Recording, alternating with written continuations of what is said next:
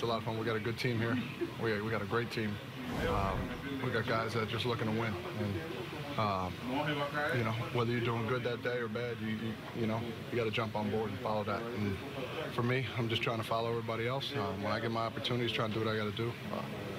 Not fully there yet, but I'm coming around. So can't wait to get home and keep winning these series. That's what we come to do. We try to win every series, and that's what we did. So it was a good team win today for sure. Did you get a sense of what this team had been through, struggles-wise, before you got here, and what this series win means? No, not really at all.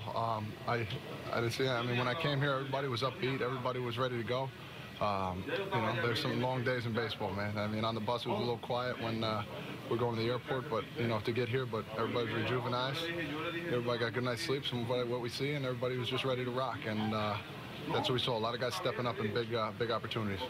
Todd, you've played next to Beatty for a week or so. What's been your impressions? Yeah, I saw it when he was 17. We actually were in instructional ball together, so with the Reds. So I saw a little bit of that coming already. But I think he was 140 pounds, soaking wet. But you know, he grew into his shoes, and even that barehanded play off of Chapman's leg, it was unbelievable. And you know, just for him to make that play, it's really nice to watch. You know, we got a lot of guys out here that, you know, fans open their eyes, and you're just amazed about what really happens. And, you know, I'm glad to be a part of it, and, you know, hopefully I can keep contributing, and we can keep getting these wins.